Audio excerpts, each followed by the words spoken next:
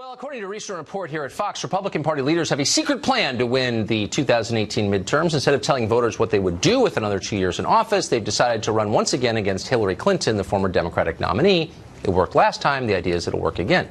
The appeal is obvious. Nobody really likes Hillary Clinton, even people who are paid to pretend they like her.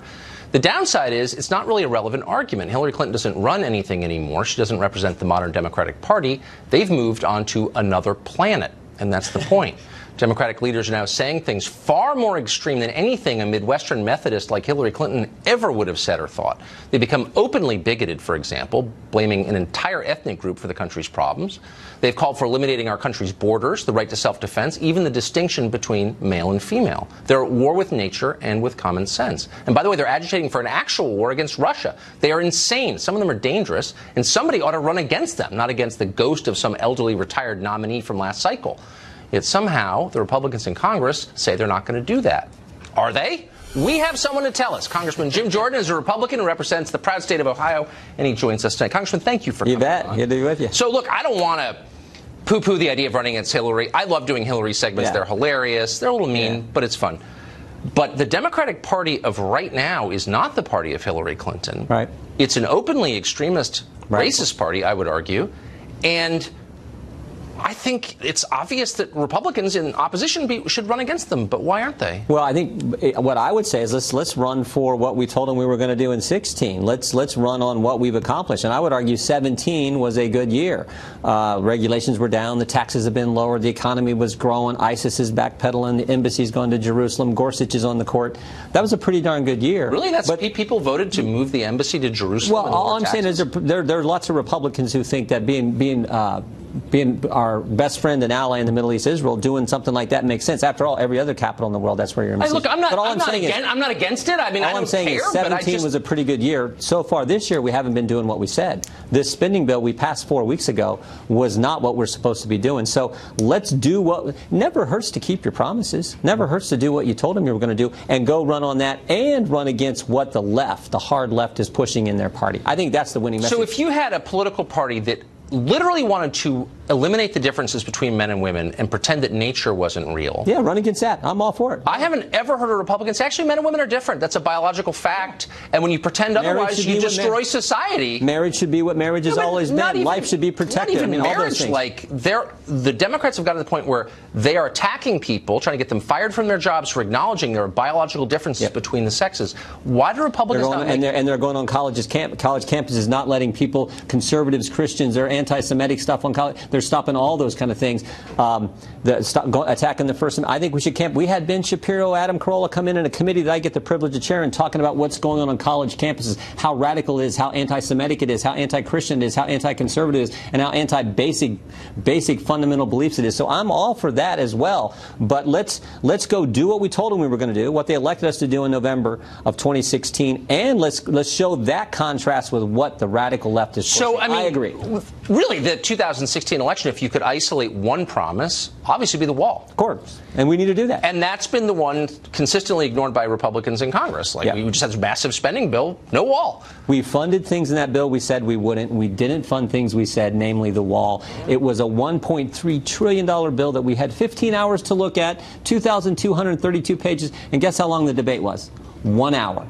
1 hour debate. We go home for Easter recess after that. We come back. We have 4 hours to debate a 3-page bill, balanced budget amendment, which is a great idea, but something everyone knows is not going to get through the Congress and become law. We debate that for 4 hours. That's what drives American voters crazy. They're like, really? No wonder they're cynical about Capitol Hill, cynical about Congress, cynical about what they see at this place. So that's the kind of stuff that has to change, because, again, it's not consistent with what we...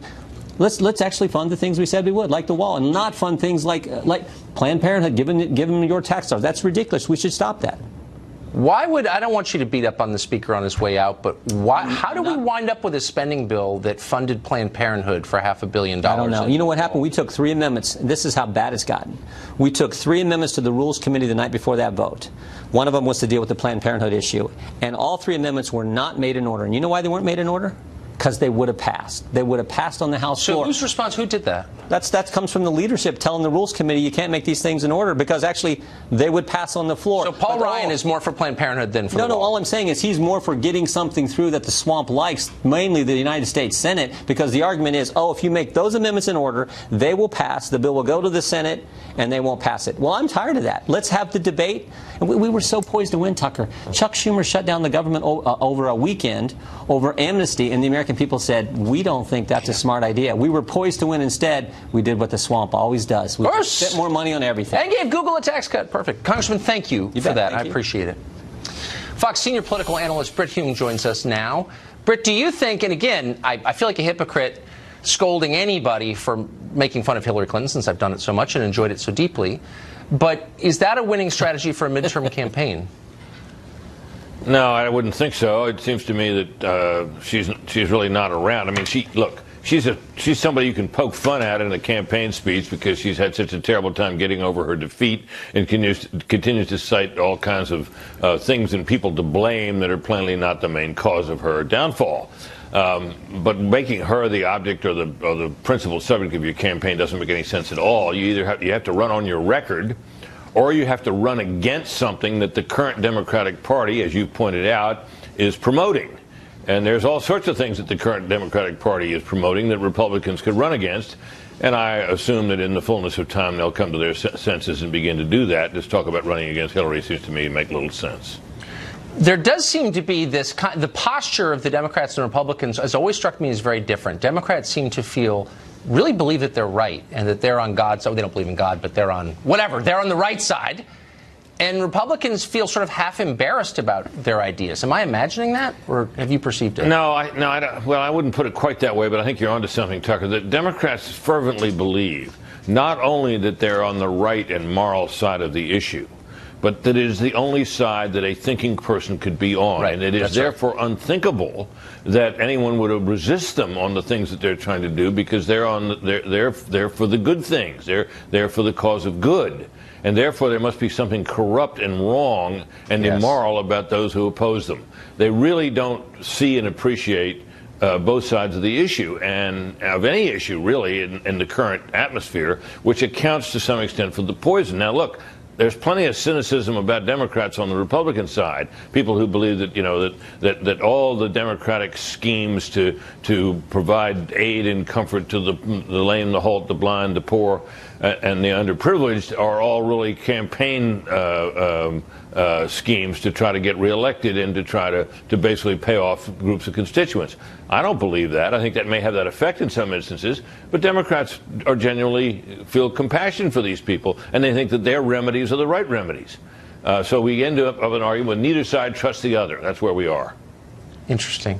What do you think as of today, and this is a dynamic moment, obviously, but what do you think the chances are of a Democratic takeover of the House, and who would be the Speaker? It won't be Pelosi again, I don't think, if they win. Who would it be? I don't know who it would be. I think you're right that the Democrats are prepared to move on to a new generation of leaders. I'm just not sure who it would be. But I would say this about the fall election. It's still reasonably early. If the election were held today, I think there'd be a big blue wave. But it won't be. And we don't know who all the candidates are going to be. And the math is very much, in the Senate side, is helpful to the Republicans. In the House side, of course, it never changes. It's all seats up. And there's always political gravity against the party that has the White House in a president's first midterm election. Yeah. And that is where we are. And you take that and combine it with the fact that the president approval numbers are upside down, as they have long been, and you have what appears to be a formula for a big win by the out party, the Democrats. But that might not happen. It did not happen in George W. Bush's first midterm, largely because of the post 9/11 atmosphere in which his leadership was generally well received, and it helped him and his party.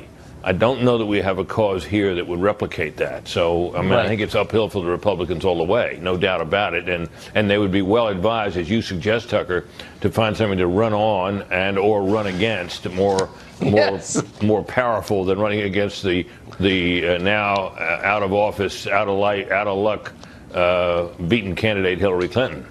Yeah. If the election were held today, people would be very confused because it's April. But I agree with you completely. Britt, it's great to see you. Thank you. Thanks, Tucker. Well, the Democratic Party's agenda already includes curtailing gun rights, opening the borders. Could reparations join that list? Apparently, it's about to, and we'll discuss it. Plus, we'll take you back to the state dinner where the Trumps are hosting the French president and his wife. Live coverage of the president's toast in just a moment.